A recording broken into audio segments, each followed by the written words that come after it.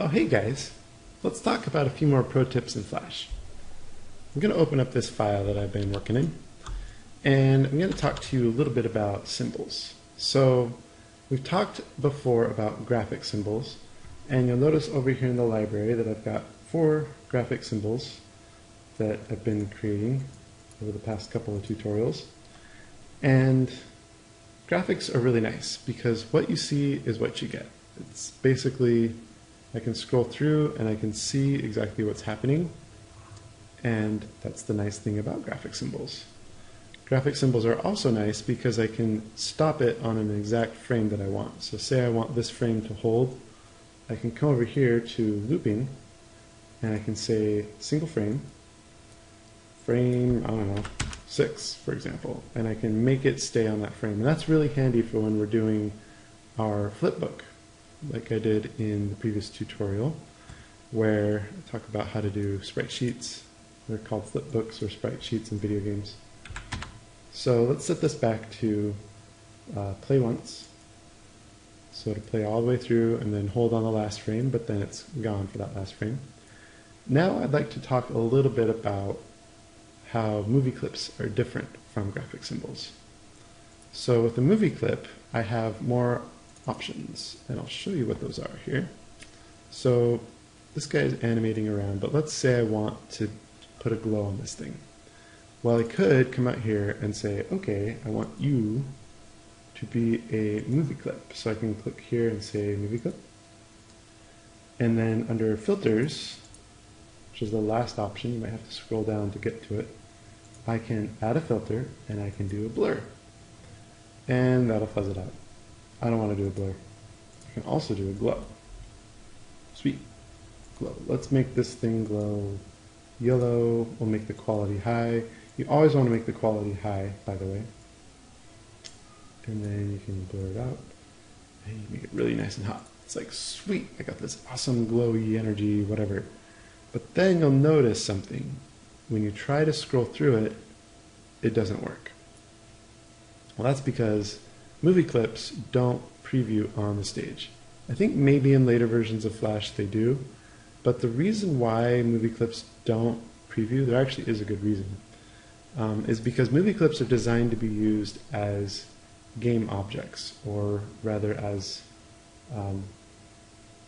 basically, yeah, like scripted objects that you can play around with. So I'll show you what I mean. If I come in here and I go to blank layer, and then I bring out my actions panel, which is F9, is the hotkey.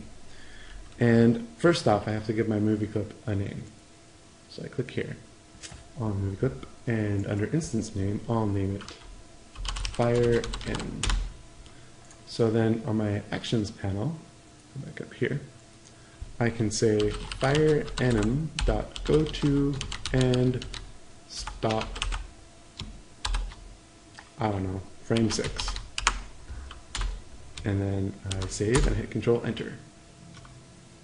We'll notice that what's happening is it's playing through and it's hitting frame 30 and then looping back around. So it's always playing this action script over and over again.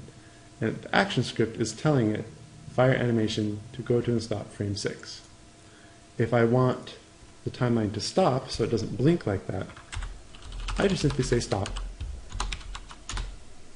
And then I hit Control Enter, and it now stops on frame 1, and it makes this guy go to and stop frame 6. Something really cool is I can say Fire Anim dot play. And now the Fire Anim is looping, but we're never getting to this part at all. In fact, we're not even getting to frame 2. The timeline is staying on frame 1, but it's telling the fire inside of the symbol to play.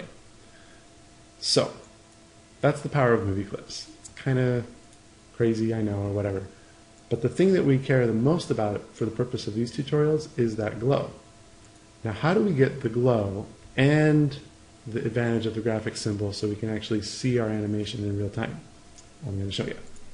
Switch this guy back to a graphic. You'll notice that the glow disappears. It's all gone. And the instance name disappears. If I switch it back to movie clip, all that information is gone. So remember that. And then I can click here. I don't want it to return an error, so I'm just going to delete my action script there.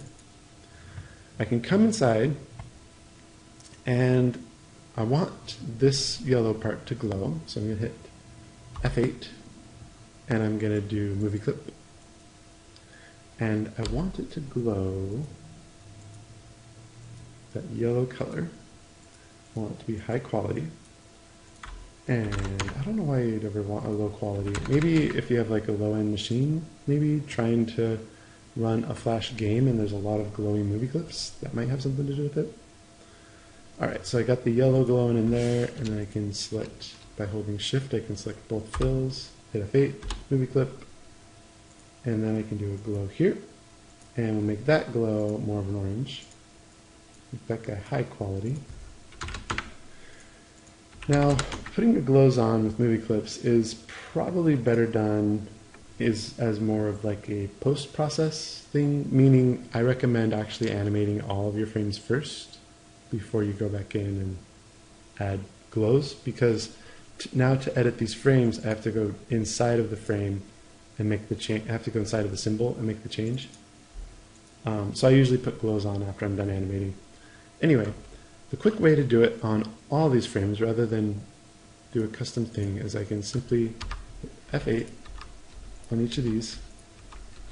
So now each frame is a movie clip, right? And then I can, with the select tool selected on that movie clip, I can select the glow here, I can hit the clipboard and copy selected, and then with these other layers turned off, I can edit multiple frames.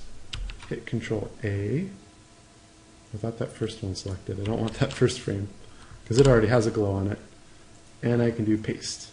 And if all three of these frames were selected, when I hit that paste button, all three of them now receive that glow filter, which is pretty cool. I can do the same thing on this guy. I will select that glow, copy selected, come over here, select all with Control A, and paste. Now you can imagine with a really long animation, that's big time saver, doing a filter to multiple frames all at once. Hit Control Enter, and now I've got a nice glow on my fire. If I come back out to scene 1, because I did it to each frame individually, I can preview it with the glow as well, which is really nice. You can do the same thing with other filters. In Flash, you've got blur, you've got drop shadow. I only really usually use glow and blur, pretty much exclusively. You can put multiple filters on there if you want to also play around with blur and glow, that works too. If you want a really nice painted look in Flash, if you combine this along with linear and radial gradients, you can actually accomplish some pretty neat stuff. That's how I did this entire image that I have on my splash. This is all gradients and glows to pull off kind of this subtle painted effect, which means that someday I could actually go in and animate this in Flash with the gradients and glows all right there, and I can preview it all in Flash, which is kind of cool. So there's some pro tips on symbols, the differences between graphic symbols and movie clips. Hope you enjoyed it, and I hope you learned something.